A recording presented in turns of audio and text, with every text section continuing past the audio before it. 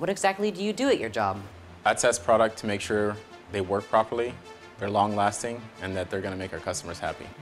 I look for problems in the design, software, and manufacturing of products. Then I figure out how to improve it so it meets Garmin's high standards. We are very picky about the things we make.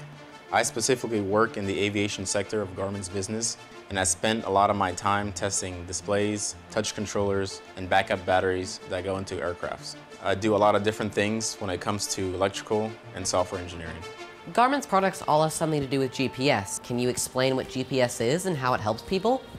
A global positioning system uses a group of satellites orbiting the Earth to help people navigate. A GPS product is a device on Earth. We can call it a receiver. The receiver communicates with satellites to display where the product is, how fast it's moving, which direction it's going, and how high it is in the air. Receivers show where the product is and help plan the best way to the next destination.